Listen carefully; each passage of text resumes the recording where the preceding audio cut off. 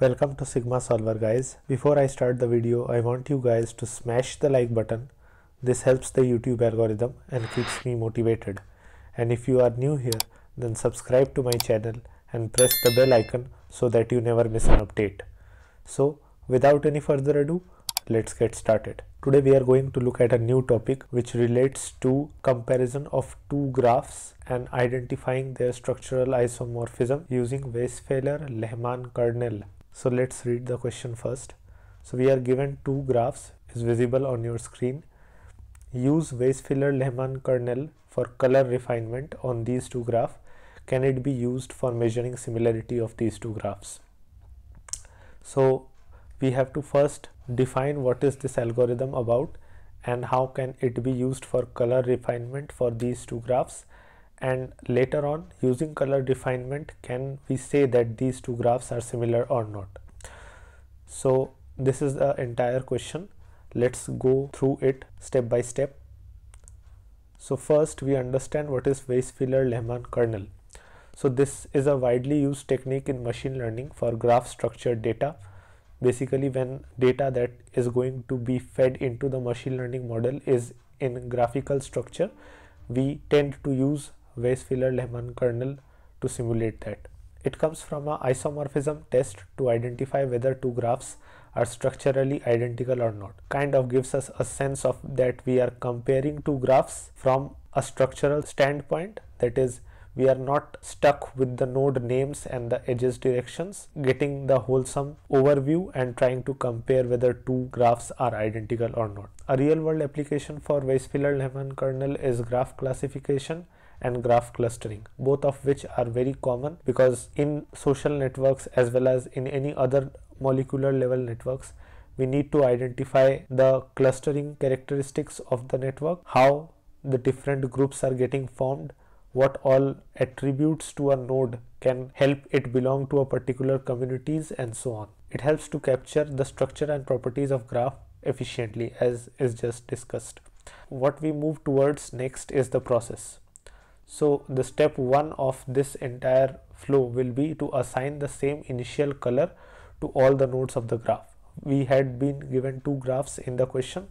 So in that, what we did, we took the first graph and assign all of them the green color denoted by the number 1. Once that is done, we move to step 2, which is to aggregate the colors of the neighbor into a node. So in this case, this is a undirected graph, so the neighbors will be on both sides, they will participate as a neighbor, but when the direction is directed, then the one which has a neighbor, let's say A has a neighbor B, but B does not have a neighbor A, right? So this needs to be kept in mind. So then the aggregation will follow the similar ordering. So aggregate the colors of a neighbor into a node. So the first color was 1, so we aggregated this one here, this one here, and this one here. Why I draw all these three? Just to make sure that what one are we concerned about, because this will help us in the later iterative steps as well. So this is the ones that I am trying to aggregate into this node. Right now we'll move to the other node. Similarly, all of them will get aggregated. So in this part I just aggregated 1, so 1, 1 and 1, 1 similarly. Now the next step is these are the aggregated colors in the graph, a sense of utilizing connections into the measurable numbers. So up till now what was happening is like we had been given some edges and some nodes. We were getting a sense of high degree node, this is a low degree node, and so on. But we were not able to define any mathematical terms or attributes associated to a node. But now by having this thing as a number beside 1, we have the label and we have the quantity, right? So this will help us to get back to the values that we have assigned right now in order to measure the node's contribution to the network architecture. So now we have a sense of utilizing the connections into measurable numbers. Next, injectively hash the aggregated colors.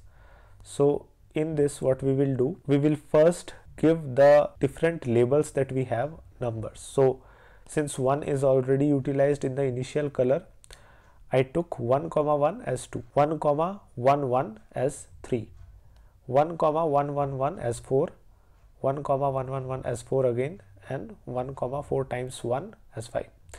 This is not addition. It may feel like it's addition, but it's not addition. I have just tried to give them different labels to identify them separately, right? This and this will of course be the same because both of the nodes share the same properties. So in a network, if I see only this node, then we will say that it's identical to this node as well, right? So that's why they have the same label. And we will see later on in the process that this is not addition but just a way to injectively, that is one-to-one function mapping of colors of the nodes to a label. And this is the hash table that we have implemented in the graph. Now what we will do is rewrite this particular thing in a more organized way. So then we see that we get 4 3 4 2 2. So now this forms the initial part of the labeling. What do I mean by the initial part? When I say 1 comma 1, this was the initial part. So now from the next iteration onwards, 1 will get replaced by 3 for this node, by 4 for this node, and so on, right? Next, now we have to apply this process on the other graph, which is the graph 2, which was given in the question. So I want you guys to go back in the video and see what was the other graph and try to find out the color refined labels of that graph and try it yourself. So once you have done, restart the video here and we'll move ahead. So now you can check your answers, as this is the color refined graph for the second graph given in the question. So we need to remember that the same hash table has to be used for both the graphs in a single iteration, right? So for all the graphs under the consideration, we will have the same hash table. Now, can you make an important observation here? Remember that we are trying to find the similarity between graphs. So if you are able to make that important observation, then please write it down in the comment section below. So the important observation here is more than 2 color refinement can be performed on any number of graphs simultaneously. What does this mean is that when we are trying to compare graphs, this particular algorithm allows us to take in multiple graphs simultaneously, perform color refinement on them, and then get to the results of whether they are similar or not. This has been very efficient for handling large number of graphs together. So this algorithm is inherently meant to scale, as it can handle a large number of graphs simultaneously. Next, we move to the iterative steps that we need to follow from now on to get to the results. So these steps are the repetition of 1, 2 and 3 as discussed above, and they will be repeated until we get to a stable coloring scenario. What does stable color mean is that the color sets don't or barely change in any iteration. So the color refinement that we got for this particular graph after another iteration will hardly change. What do I mean by that? Is it will be the case that either only one node changed or no node changed. So very less or none of the nodes should change their color, and that's when we say that stable color refinement has been achieved. Next, two graphs are considered to be isomorphic if they have the same set of colors.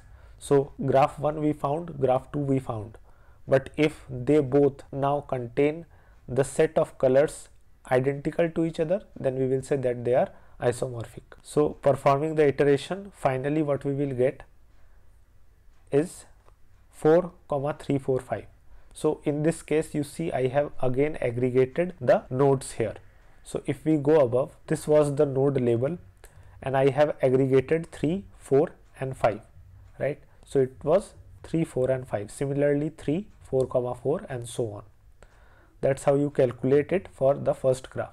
Similarly for the second graph, if we check the first node, it was 3 as the label and 4 and 5 as the neighbors. So 4 and 5 are the neighbors. Similarly the rest of it. Next, what we have, we will hash the aggregated colors. So for hashing, what we will do, we will start from the point we had left in the previous hash table. So if we go above, we see that we have left at number 5. So we will start from number 6, right? So in this case, you see that we got 2, 4 in some part, which is here. So start in an ascending order, 2, 4, 6, 2, 5, 7. Then we have 3, 4, 4. So the key to ordering this is like you can sum it up and see which is the lowest and then order it accordingly. So 3, 4, 4, put it as 8. You can put it 9 also, there is no issue, but it should be different based on the color refinement achieved so far. Then 3, 4, 5, 9, 4, 2, 4, 5, 10, 4, 3, 4, 5, 11. Remember that if it had been 4, 4, 3, 5, it's still equal to 4, 3, 4, 5, right? So this order doesn't matter. Why? Because we are not concerned with the order they appear, but whether they are connected or not. So we will keep this in mind. So moving ahead, 4, 3, 4, 5 was 11, this is 12 and this is 13. Remember that we are not taking the sum in any instance.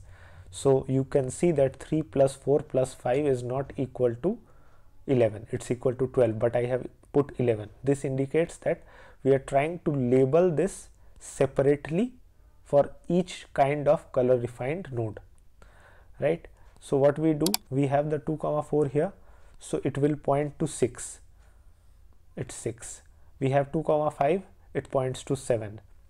We have 2, 5 again here, so it's 7 again. Now we have 3, 4, 4, it points 8, and thus so on. So now we can say that if we move ahead with this particular graphs and try to do this step again, we will get the similar or the exact same graph again. So we will stop here and see how the color refinement kernel gets formed. So after this color refinement, Weisfeiler Lehman kernel counts the number of nodes with a given color, right? So for this graph, we have the colors. Now when we are denoting the colors, start from the hash table 1 up to the last hash table you created. So all the colors are noted down here, and 1, if we see, it got 6 nodes. So it is 6, 2 has 2 nodes, 3 has 1 node, and so on. So that's how we find it. If you see why 1 is 6, because remember that in the first graph we had all the edges with this same color 1, that's why it is 6. So later on, as and when we got any of the node, we put it inside that particular color count. So this is the color count vector for the first graph. Similarly, I will ask you to find the color count vector for the other graph using this particular concept. So you can check your answers below. So this is the vector that you should get for this graph. So what we will do now is find the Weisfeiler kernel value by performing the inner product for the above two vectors. So inner product is similar, that we take the transpose and then get a dot product with these two. So we get 49 when we do the dot product with these two vectors. Now the second part of the question, which is whether we can find the similarity or not. So for finding similarity, what we can do is put k over the modulus of the first graph scalar multiplied with the second graph. So it will obviously come within the range of 0 and 1. So when it tends to 1, we will say that both the graphs are isomorphic, and if it tends to 0, we will say that they are different. So that's how you use Weisfeiler Lehman kernel for determining whether two graphs are identical or not, and it is a very popular algorithm to determine whether they will exhibit similar properties when put in action or simulated using the machine learning model. So that's been it. If you still have any doubts, then feel free to reach out in the comment section below. If you liked this video, then give it a thumbs up and subscribe to my channel for the upcoming videos. Till then, happy solving. Hey there, before you go, I've got some fantastic content lined up for you. Over here, we've got some videos and playlists you might enjoy. But first, if you haven't already, make sure to hit that subscribe button and ring the notification bell so that you never miss out on any of our future uploads. Thanks for watching, and I'll catch you in the next video.